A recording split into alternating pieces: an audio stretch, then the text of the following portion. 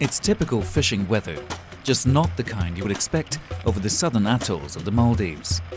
Undaunted, the vessel Fairoadi and its fishing master Ahmed Didi make their way through the rolling waves for their daily catch of tuna. This may be a modern ship, but the technique used by its fishermen, pulling up the tuna with a simple pole and line, is as old as fishing itself.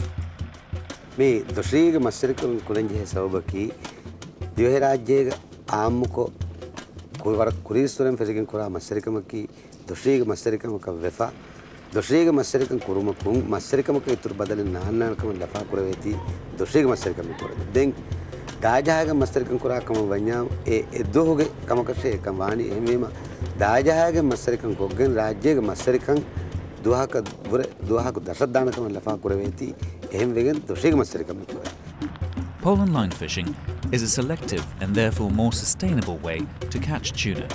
Only fish of a certain size are caught, leaving juveniles to grow to spawning age and replenish the stock in the future. Small bait fish are thrown over the side of the boat to lure the tuna to the water surface. The fishermen use the acceleration of the fish as they race to get their prey, hook them and fling them onto the ship's flat deck. The Maldivian tuna fishery forms a sharp contrast to how most tuna is caught elsewhere. Being one of the world's most favoured fish, tuna stocks are being heavily overfished around the globe. Here in the Pacific, one of the world's largest remaining tuna fishing grounds, most skipjack is caught by a method known as purse seining. A large net is drawn around a school of fish by a skiff and then tightened from the bottom like a purse.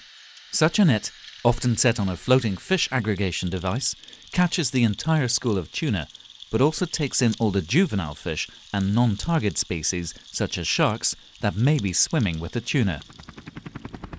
The sheer volume of bycatch lifted from the region by purse seiners makes this fishing method highly unsustainable. Moreover, these industrial vessels, some of them operating illegally, come to fish Pacific waters from half a world away. By contrast, the Maldivian pole and line boats are owned by cooperatives of local fishermen who all fairly share the profits of their daily catch. Unlike most Pacific nations, the Maldives are letting its own fleet fish its waters to keep the tuna revenue within the country. Velivaru, in the North Atolls, is home to one of the country's own tuna canneries. It's a modern fish processing plant operating to the strictest regulations of health and safety. Both fishing and fish processing are vital to the Maldives economy and provide crucial local employment. There are around 500 local people working in this plant. That means 500 families, local families, are looked after. And for fishermen, we pay cash daily.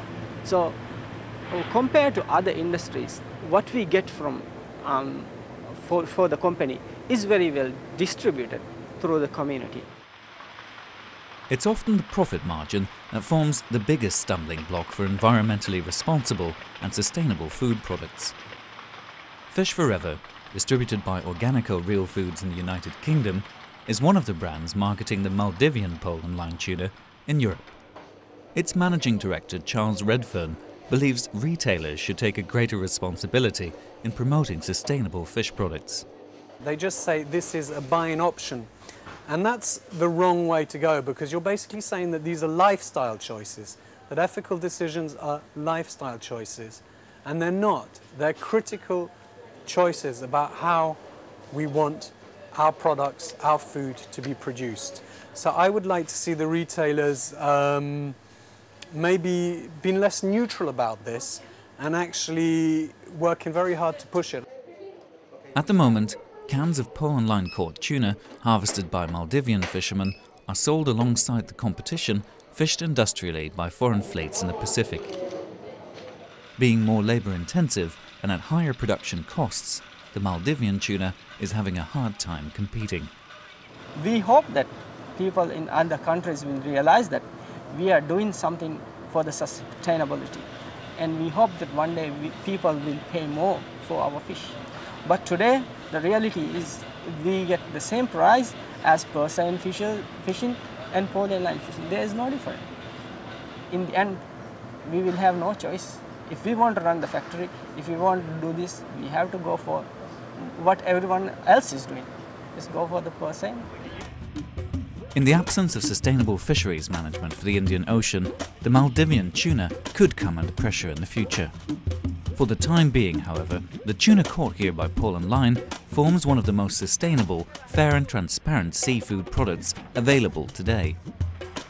But these fishermen can only stay afloat if both retailers and consumers make the choices that support them and their ancient way of fishing.